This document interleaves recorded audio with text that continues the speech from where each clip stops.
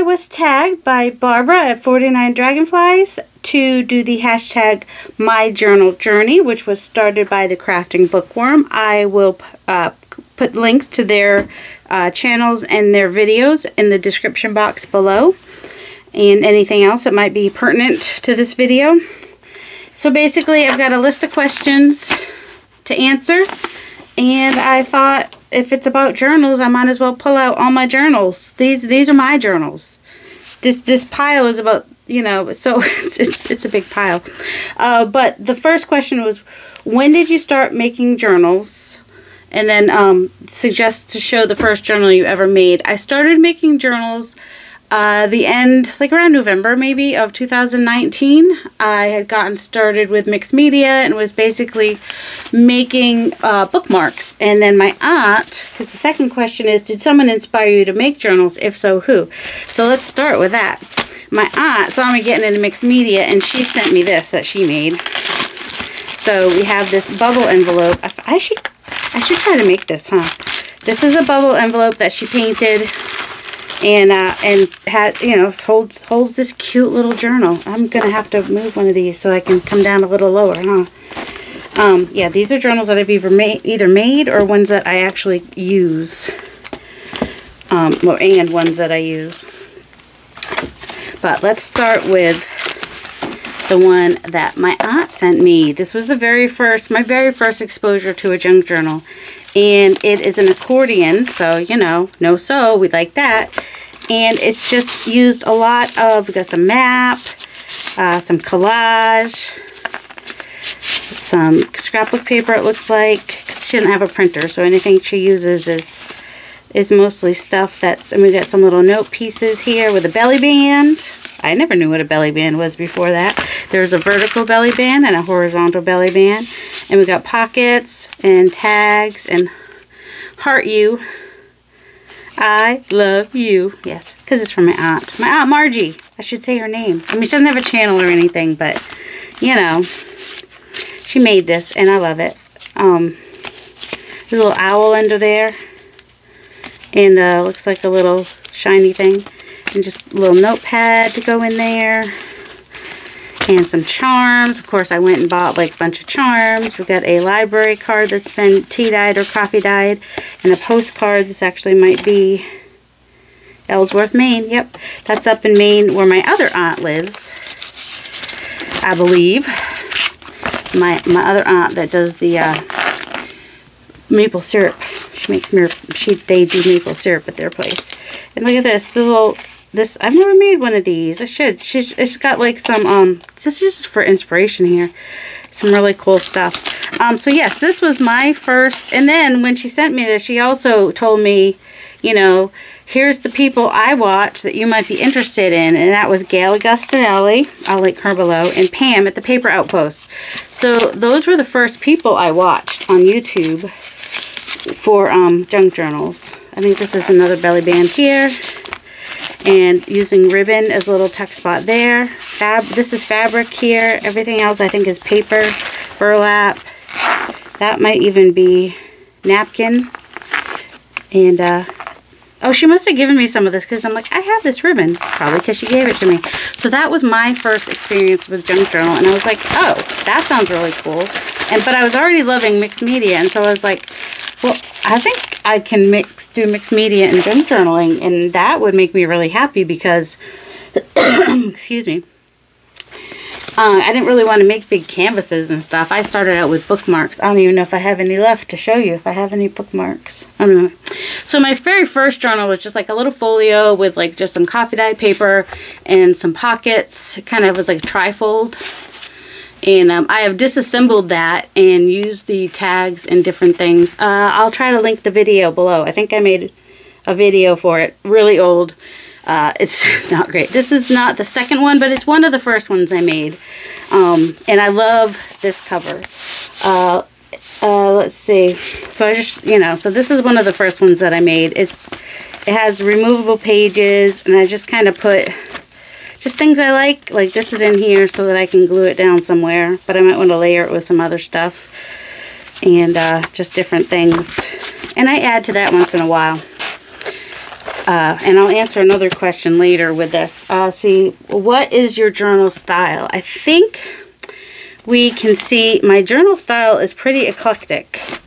And a little grungy. Like, this one's not together yet. This is a journal that hasn't happened yet, but it needs to.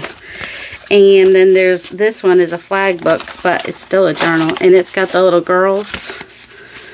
And then we've got this one, which ended up being a glue book, but it started out just as like a junk journal, just for me to play in. And I still play in it, but I add all kinds of things, and I just use junk mail and just junk for that stuff. I also have art journals. So I do glue books, art journals, and what I would call like a the style of a commonplace journal, where I just would like glue stuff I like, which is kind of what this one was, or is. This one's an art journal.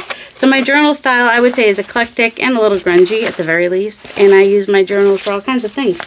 Do you use a theme to get started on your journal? Sometimes. Sometimes I will use a theme. Like this one obviously had a theme. But that came after. I don't know that I knew I was going to use those little girls till afterwards. And I was like, oh, those colors. Or maybe I knew ahead. I can't remember.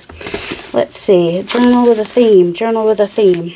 Well, if I do them for the Makers Creative Collab, I have a theme. This one was, the prompt was something about rain. I really should write these things down. So this one had a rainy theme. And this, let's see, where's the other one? This one does not have a theme. A lot of mine don't.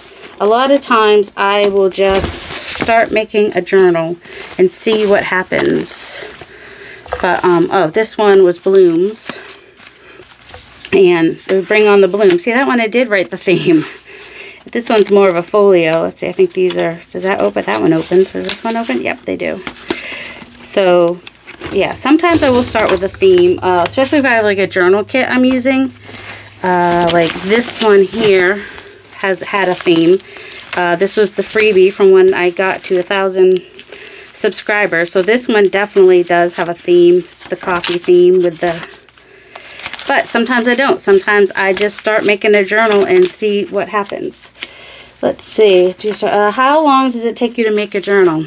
Anywhere from an hour to a week to a month. Depends on the journal. Like the one I did most recently, this one took me, let's see, there were 3 videos plus the flip through plus a couple hours. So 1, 2, 3, 4, 5, 6 to 8 hours probably took to make this one alone. This is the most recent one on my video. And this one might have taken at least that long. And let's see. And it depends, because it's hard to say how long a journal takes, because there's like, I had these papers to work with because I made them specifically for this journal. I did a lot of experimentation for this journal. So while the journal itself to put together might have only taken a couple hours, the pre-making of all these papers took longer. So yeah, but I love these papers. They are some of my favorite. I put everything on the gel plate for those. That was tons of fun. Let's see. What is the first thing you do when starting a journal?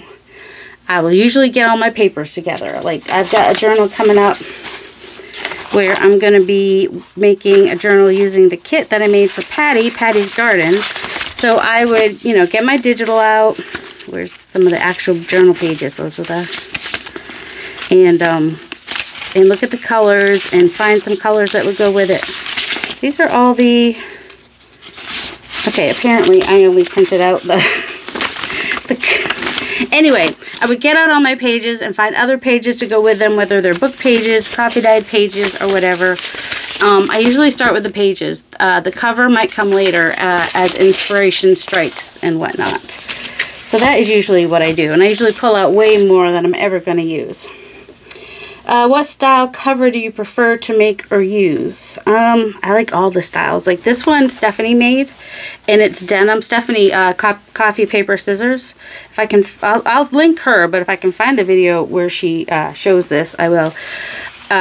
It's a denim cover. I love a denim cover. And then underneath the denim is hard cover. And then I love this. I started using this as a glue book, Stephanie. Like, grab life by the brush. Because she had some art things in here too. This is a nice eclectic. It's a clean eclectic. It's not quite so grungy as what I use, but I love this journal. And I've started actually putting, where are they? I had some stuff in here. Oh, that I added. But I've been starting to use it. This is my my girl, if she builds it, this is my girl power glue book. So when I find that I added to. So if I find things that are like, you know, encouraging or, you know, putting women in a positive light, I will put those in that journal. She'll love that. She'll love that that's what I do with that journal. What was the question? What style cover? Oh, this is probably my absolute favorite cover style. And it is canvas. I had a canvas I got on sale. And I just took it off the thing. I took it off the, you know, it always comes on the frame. Took it off the frame and painted it and did the napkin on it. And then there's some quilt batting in the middle, I think. And then fabric on the inside. And I just love how flexible it is. And that's probably one of my absolute favorites. But also, I like a fabric cover like this too. Like the one that I just showed you with Stephanie, which has fabric on the outside, but is a hardcover book. But I just, you know, then I can still feel the soft fabric, but have the stability of the journal cover. I also like to use actual books as journal covers and not even do a lot. All I did with this one is just put a little bit of stamping on it because I just liked it as it was.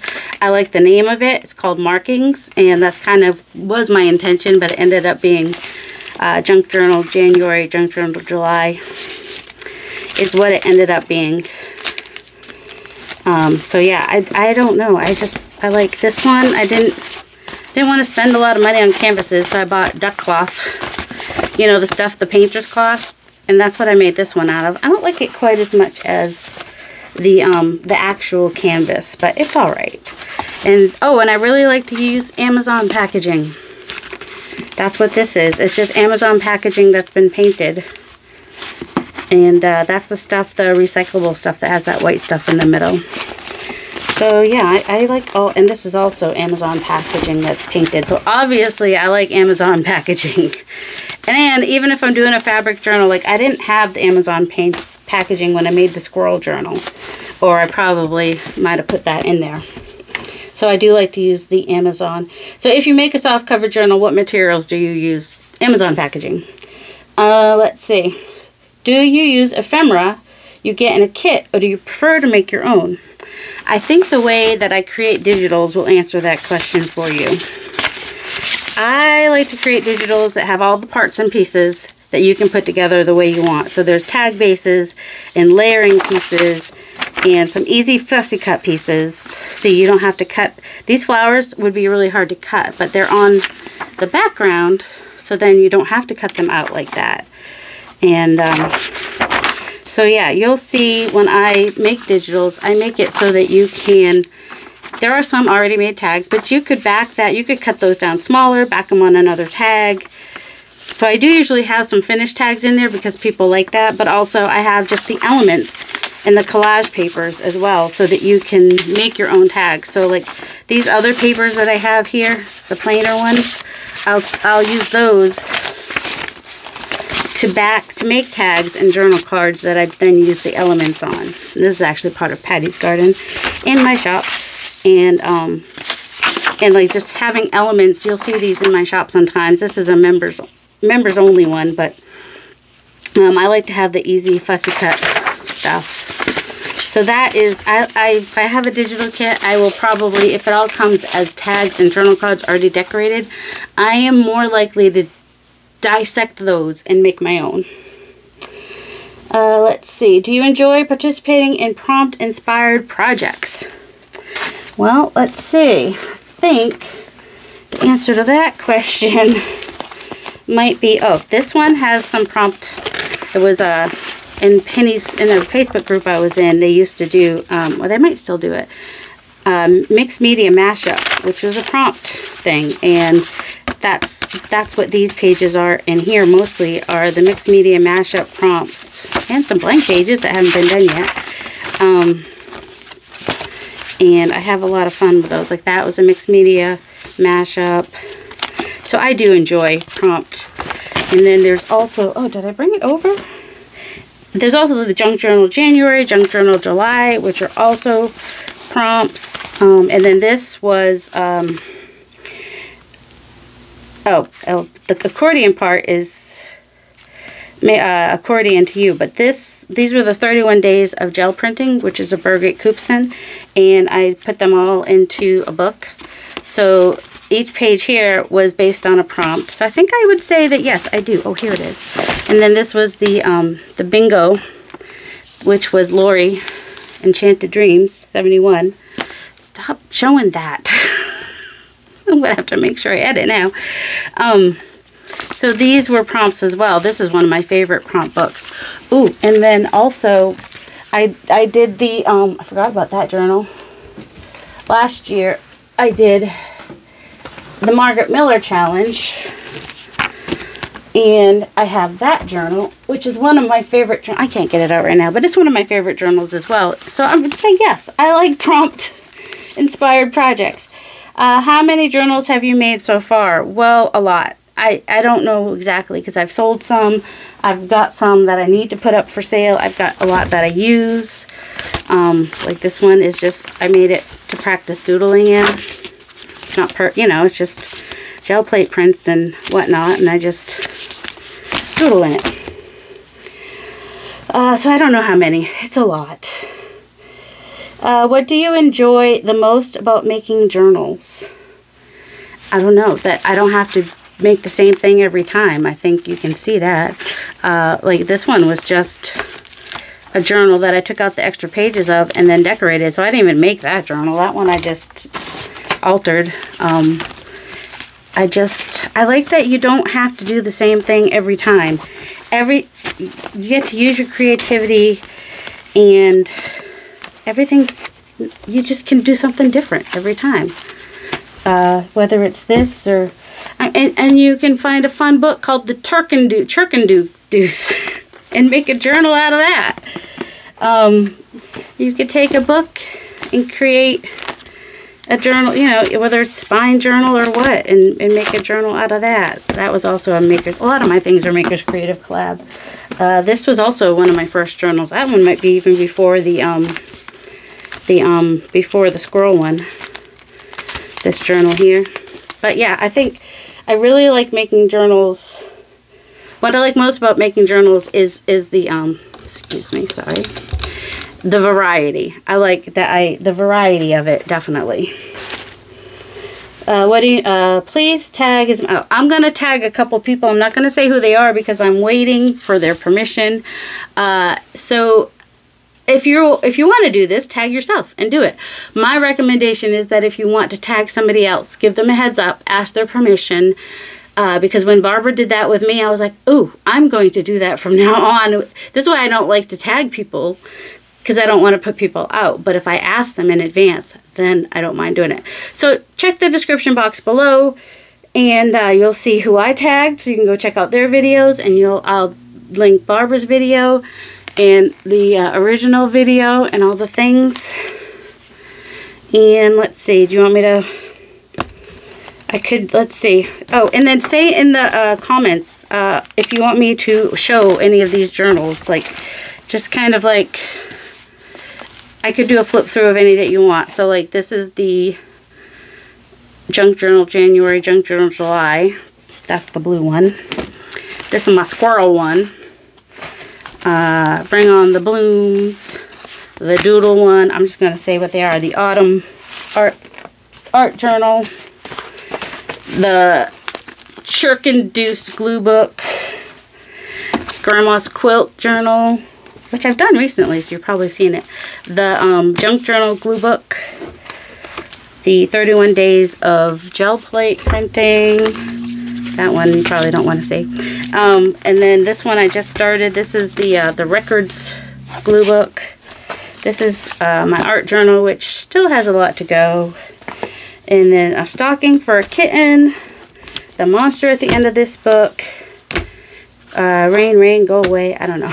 This one you saw. You probably don't need to flip through that one. It's fun to watch. This is a flag book. So when you go like that, it looks like that, and then you can go, that's so fun. I'll have to make sure I link that below too. And this is a journal somebody else made for me that I use for prompts. See, I like prompts. I like prompts, and I cannot lie. And this is my blue art journal. Oh, and this is my grungy journal. This is canvas. I did use canvas for that cover, I think, with denim. See, I said I like denim and canvas.